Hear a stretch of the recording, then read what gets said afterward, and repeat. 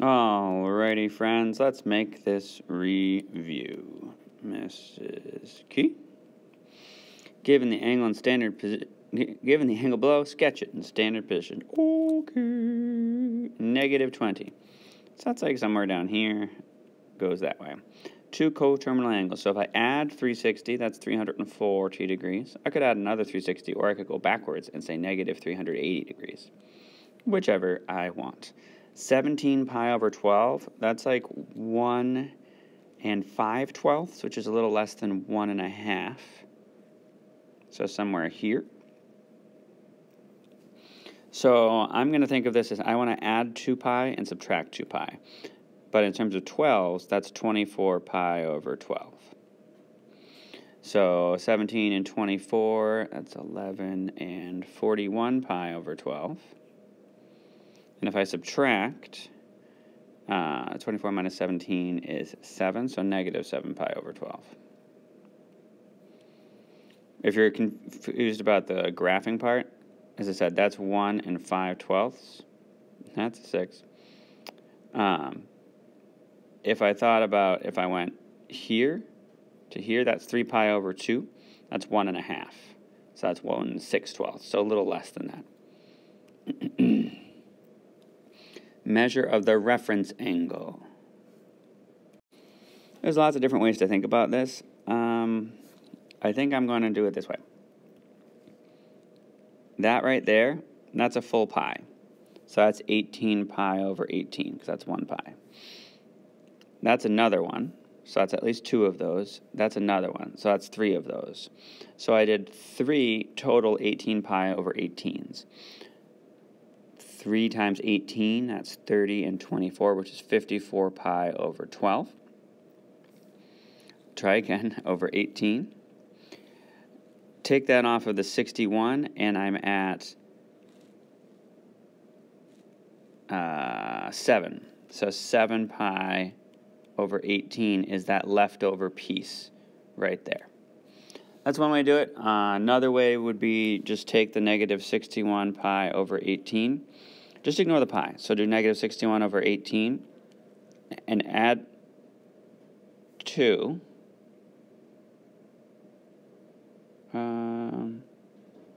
Or add 1. It doesn't really matter. You could just start adding 1. So if I get my calculator out and I say -61 over 18 plus 1, I get -43 over 18. If I add 1 again, I get 25 over 18. That's negative. Then -7 over 18.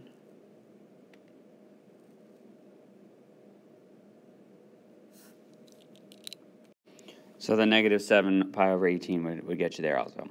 I'm sure there are other ways. Those are just ways that popped into my brain. I'm going to do this one. Convert from radians to degrees. So that's like 180. 180 over 9 is 20. So that's 14 times 2, which is 28. So 280 degrees. What do I got over here? 190. Get rid of those. So it's 19 pi over 18. That is it. Ooh, exact values. Okay. So I'm going to think of this one as the sine of 90. The sine of 90 is 1, but -90 is down below, so that's negative. Cotangent is cosine over sine, and I'm not going to think of that as 120. I'm going to think of that as 60, because that's the reference angle. So that's the cosine of 60 over the sine of 60. Cosine of 60 is 1/2. Sine of 60 is √3 over 2. Only thing we have to remember is that's the second quadrant. So tangent and cotangent are negative there. And then get rid of the 2. So 1 over √3, but negative. 11 pi over 6. So I'm thinking pi over 6, which is √3 over 2. And then 11 pi over 6 is in quadrant 4, because that's almost 2. So cosine is not negative. It's positive there. Cosecant is again sine.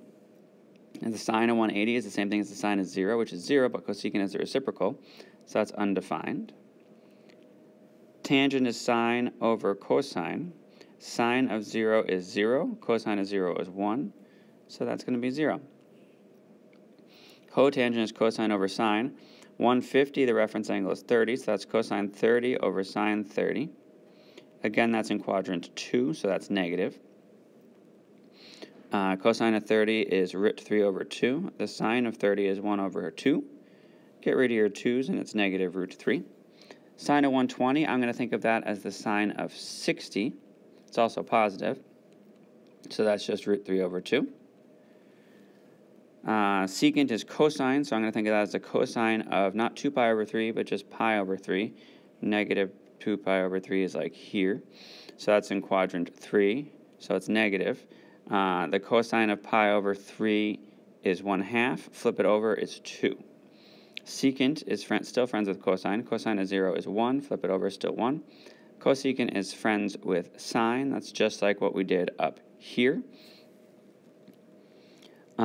So the sine is root 3 over 2. And so it's going to be 2 over root 3, and that's in quadrant 3, just like I drew over here. So that's going to be negative. Ooh. Simplify. I can do that. 7 pi over 6 is pi over 6, so that's 1/2 squared. I don't have to worry about positive or negative. Technically, it would be negative, but I'm squaring it, so it doesn't matter. 7 pi over 6 would be root 3 over 2 squared. That would also be negative, but since I'm squaring it, I don't care. 13 pi over 4 is a pi over 4, so that's just like 1 squared. 13 pi over 4 would be 8 pi over 4 would be 2, so then you have 5 more. So that would be quadrant 3, so it would be positive, but again, we're squaring it, so it doesn't really matter. So that's going to be 1/4 plus root 3 squared is 3, 2 squared is 4, and then minus 1 squared is 1. So that's 1 minus 1, which is 0.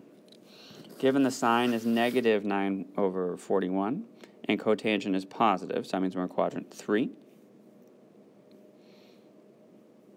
So negative 9 over 41. If you do the Pythagorean theorem, that will be 40. And so then I have to find the other values. So if sine is that, first off, let's do cosecant, because that's going to be easy. Negative 41 over 9, because we just flipped that. The cosine is going to be 40 over 41, but negative, which means the secant is negative 41 over 40. The tangent is going to be 9 over 40, and the cotangent is going to be 40 over 9. Beauteous. Solve the equations. Okay, there's lots of different ways to do these. First thing I want to do is just multiply everything by 3. So that's going to give me 3 plus 4 sine x, because that 3 on the left side will go away. 3 times 1 is 3, and then that 3 down below there will go away also. So we have this. Now I'm going to subtract 3 from both sides. So I have 4 sine x is 2 root 3. Now I'm going to divide by 4. So the sine of x is 2 root 3 over 4, which is root 3 over 2. The sine is root 3 over 2 at pi over 3. And the sine is also positive in the second quadrant, so 2 pi over 3. It says between 0 and 2 pi, so I have done it. This next one looks like a quadratic, so I'm going to try to factor it. So 3 times 2 is 6, so I want to multiply to 6, and I want to add to negative 5. So that's going to be negative 3 and negative 2. So 3 cosine squared minus 3 cosine minus 2 cosine plus 2 equals 0. There's another way to do this. I can wander through that if you'd like. Take a 3 cosine out, and I'm left with cosine minus 1. Take a negative 2 out, and I'm left with cosine minus 1. So I have 3 cosine x minus 2 cosine x minus 1 equals 0.